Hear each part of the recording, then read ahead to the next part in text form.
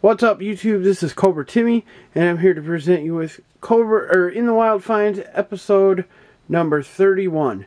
Episode number 31 has pickups from three stops at Goodwill's. As you see, all 3 bags are Goodwill. They expand a 3-week duration starting at the last couple of days of October, and the last pickup was recorded in the week ending on the 19th of November. So in this duration there's like 2 pickups in 1 week, and then I missed nothing, or I had nothing to pick up for 1 week. Then I got 1 more pickup for the following week after. So let's take a look at this, going in order of how I got them. First pickup here on the 30th of October. Spent $5.36 on 5 items, all 99 cents each. They are all PS1 games, and those games are first Power Rangers Time Force. Picked this up because I got this at another Salvation Army previously. The disc, I think, was scratched up a little bit, so I figured I'd pick this one up. But I do have a duplicate of it, so if anybody's interested in that, let me know.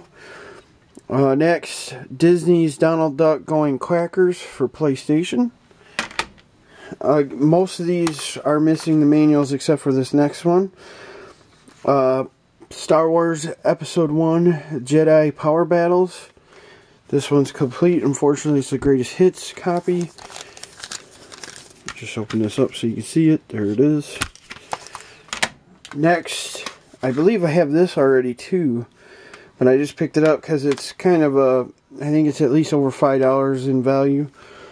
Spider-Man, again, needs a manual, but my copy has one, so this is a duplicate, I believe. Let me double check that, but I'm pretty confident that it is. And then the last pickup for this day is Spider-Man 2 Enter Electro. So there's that. So next pickup is on the 3rd of November, which finishes this first week of finds. Paid $3.25 as I added 1 penny donation to the purchase. And that purchase is this collector's book for Zelda. Kind of shocking to see this in a Goodwill, but they still have these for sale at Walmart. I know that because I've seen it a couple times. It's Legend of Zelda Hyrule Historia. Kind of got basically different pictures and stuff about from the Legend of Zelda games. It kind of gives the history of the game. Pretty cool. Definitely, if you're a Zelda collector, worth buying. I jumped on it because normally this sells for $34.99. So it was a hell of a pickup there. So let's spread these out quick just to make this look nice. And then the final pickup is right here. This is 2 weeks later. On the 18th of November. Paid an even $6, but I only have 1 item in here. I believe I got a tote or something at this time. I don't remember exactly, but I bought something for $2.99, but it's not listed here. But anyways, it's not important. I only show the game finds here. And that pickup is NASCAR's Dirt to Daytona. Picked this up again because it's kind of it's at least $5 or more, so I picked it up. I believe it's like $10 on the PlayStation, so always trade bait for that. Disc has some scratches, but the JFJ can clean that up, so there's that. And that will do it for this video. Unfortunately, the pickings are kind of slim here in my area for finds at the Goodwills and the Salvation Armies. Plus, with holiday buying, I've kind of tried to be a little tighter on funds a little bit.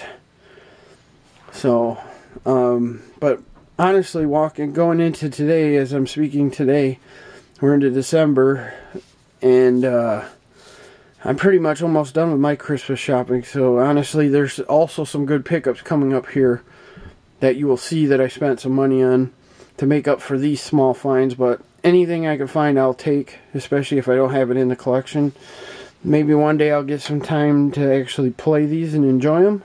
Maybe here in the next few months when it slows down at work, but we'll see. So have a good day, guys. Hope you guys are getting finds at your stores like I am. If not as good, better. But happy hunting and have a good day. Peace out.